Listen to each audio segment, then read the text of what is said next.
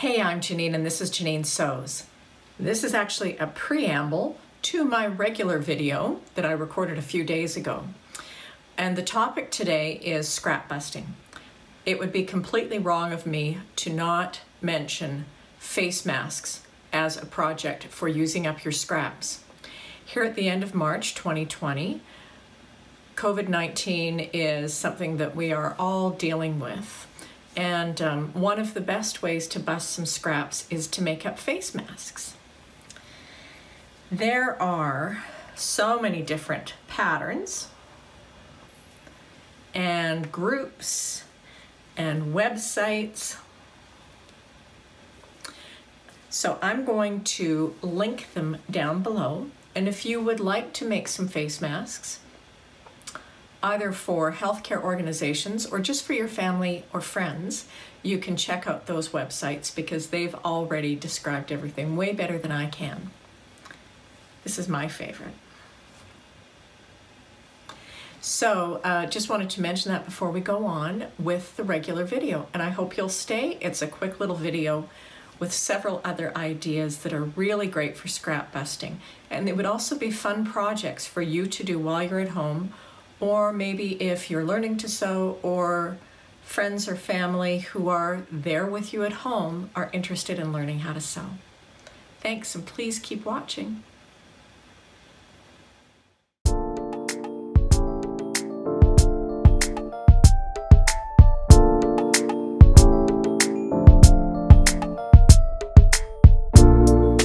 Hi, I'm Janine, and this is Janine Sews.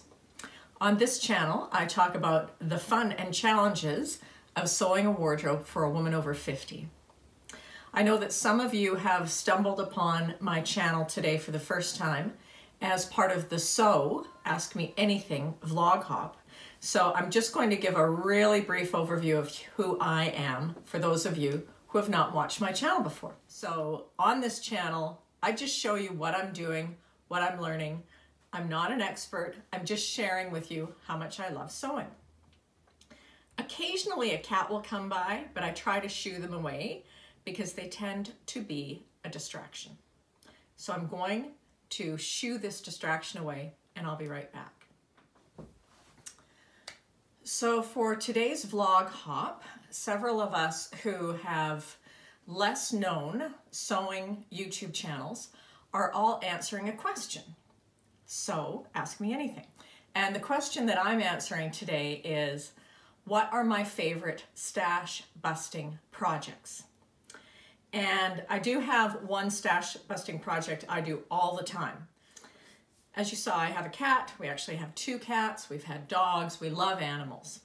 And when I started sewing again in 2015, I had to really start rebuilding my skills. And I happened upon a site, a page on Facebook called the Quilt Pattern Magazine Kennel Quilts. TQPM Kennel Quilts. And on that Facebook page, they listed humane societies, shelters, rescue organizations that were in need for small pads that could be placed into pets' kennels. Typically, these are organizations that are responding to a natural disaster of some type. So I was intrigued by this when I found their Facebook page, went out and read their information, and they actually provided some very detailed, very good instructions on exactly what was expected of a kennel quilt.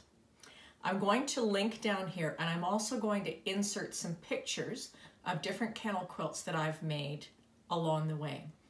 But I want to very quickly show you how to make a kennel quilt in case you don't want to be bothered going out to their website. Kennel quilts are a specific size and with very specific fabric. Kennel quilt's finished size is 12 inches by 18 inches, so it's the same size as a placemat. They're always made of cotton fabrics and they're lined with cotton batting. The reason for that is they want to make sure that whatever little animal is sitting on the quilt would not be at risk for a reaction to some chemicals, treatments that are on fabrics. So I always pre-wash the fabric, and then I always use cotton batting, which is their suggestion. Some people who make kennel quilts actually quilt them. And if you would like to learn how to quilt, on the information on the Kennel Quilt website, they give you some very simple quilting patterns that you can try. So when I was first sewing again and I started making these, the first thing I focused on was very basic rectangular quilts. This is a half size one that I've just made up to demonstrate for you. And I liked this project because I had to learn to A, cut things straight and to the right dimension, working with a rotary cutter, which was new to me. And then I also had to sew straight lines, or at least attempt to sew straight lines. So I made a lot of kennel quilts at first. I've probably made, over the last 5 years, 100 kennel quilts. And every time I just find it's a very soothing and zen-like experience, because you basically cut the fabric the right size. And again, this is half size. So normally you would cut 2 pieces of fabric, 19 inches by 13 inches. You sew around the edges, 3 of the edges, with a 1/2 inch seam allowance. Then you cut a piece of batting, the finished quilt size, so 12 inches by 18 inches. And you really just place it and turn it inside out, or right side out.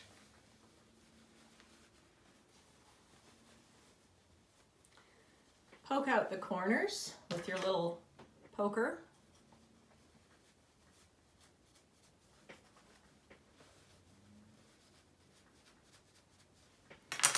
Then I normally press it.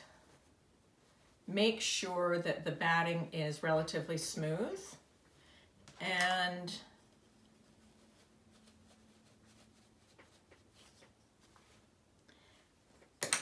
then I just stitch around the edges. So this is all stitched all around the edges, except it's open at the one end, so I can show you that I just press under the 1/2 inch seam allowance and stitch all around. Then the other thing you can do that's kind of fun with this, which is again another practice experience, is sew some designs on this, anything to keep the batting from moving. So I'm just going to quickly do this and show it to you.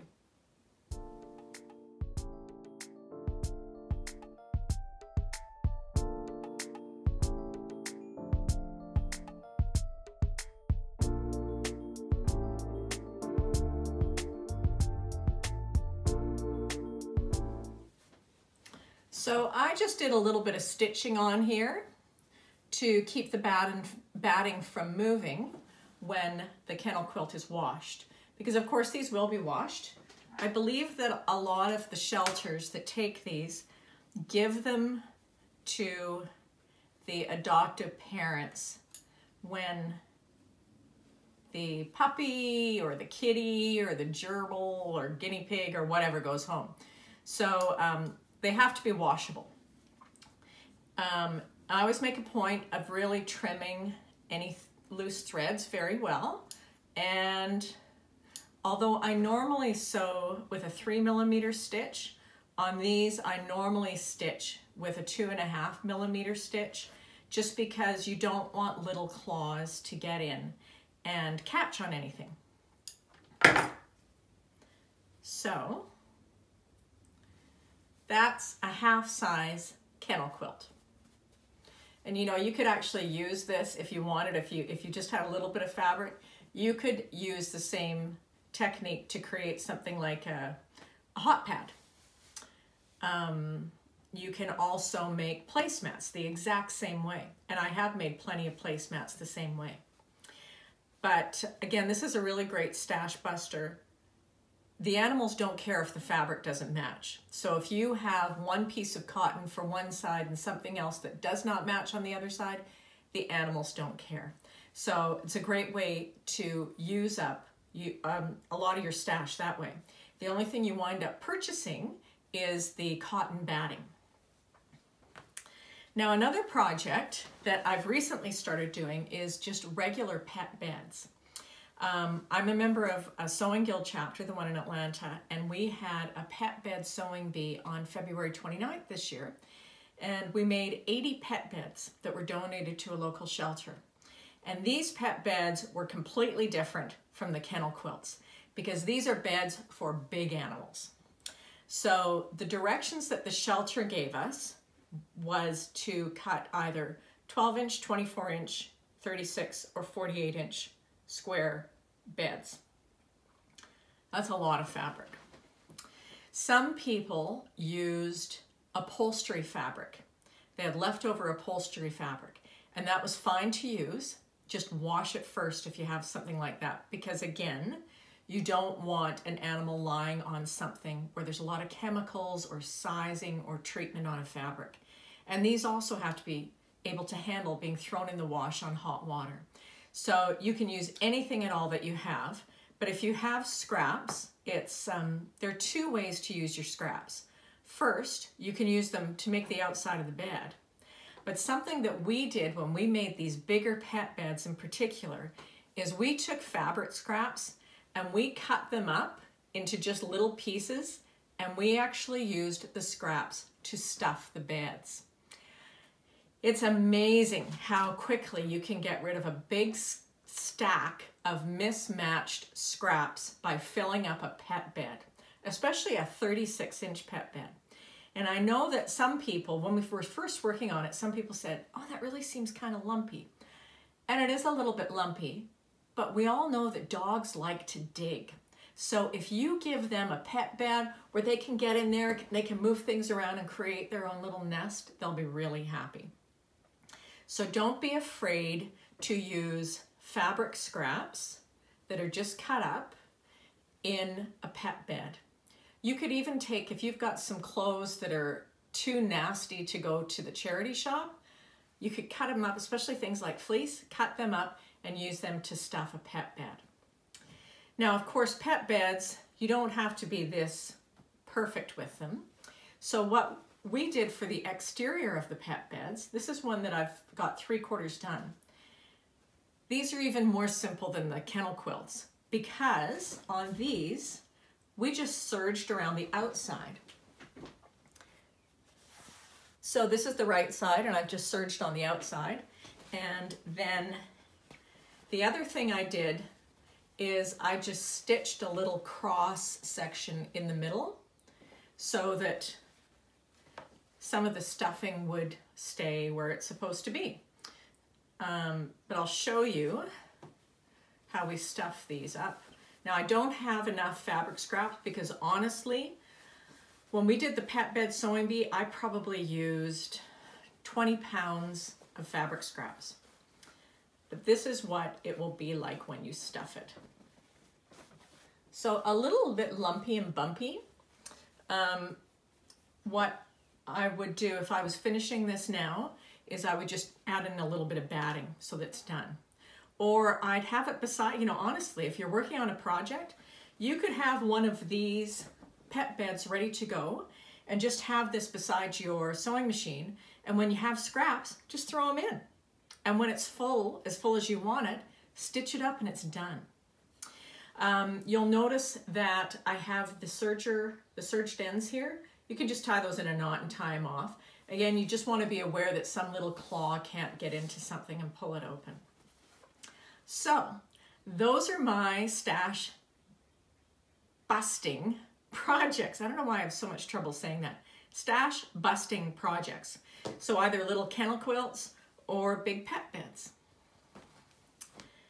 My regular video will be up again in a few days. I'm getting a fair bit of sewing done now that I'm working from home, but I am actually working from home. I do have to actually work. I can't just be in the sewing room all day. So I've got a couple of garment projects that I'm about to cut. Being very aware that I want to make things that I can wear to work from home. I was going to make a dress, but I probably wouldn't wear that to work from home. So I think I'm going to look at some tops. So that's Janine Sews for today for part of the Sew Ask Me Anything vlog hop. And if you enjoyed my video, I hope you'll subscribe. If you're a regular subscriber And I know you were expecting to see some garment sewing. Stick around, I'll have some more. And in these trying times, I am an eternal optimist. I know everything's gonna be okay. Everything's gonna be okay. We're gonna have an interesting few weeks. Maybe we'll have an interesting spring and summer, but everything's gonna be okay. Take care. I'll see you really soon.